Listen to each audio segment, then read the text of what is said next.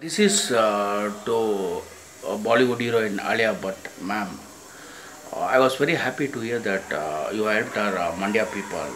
I'm from Mandya, and by selling your clothes, what you got money, you helped the Mandya people there.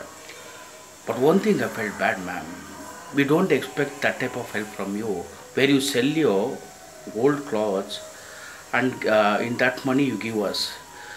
We don't have that difficulties, and don't take it in a negative way. You have done a good work, but without seeing our sentiments there. We are emotional people, sentiment people, and before eating food also we have sentiments.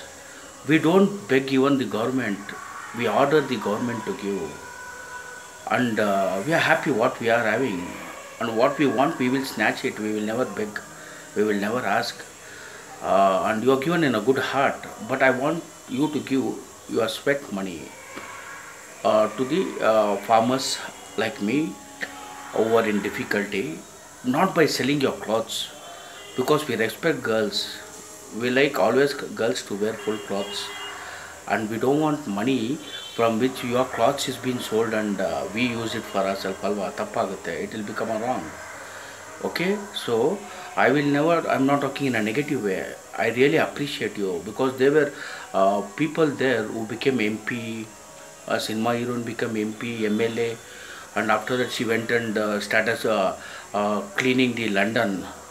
She forgot about Mandya, but being in Bollywood, being in Bombay, you have the consideration on Mandya people, on me, and Mandya.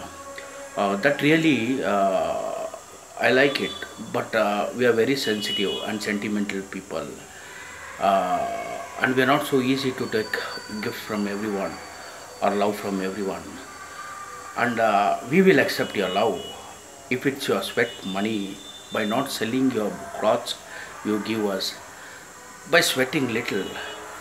A little sweat of yours is for us something more than that, and we will respect your sweat, we farmers.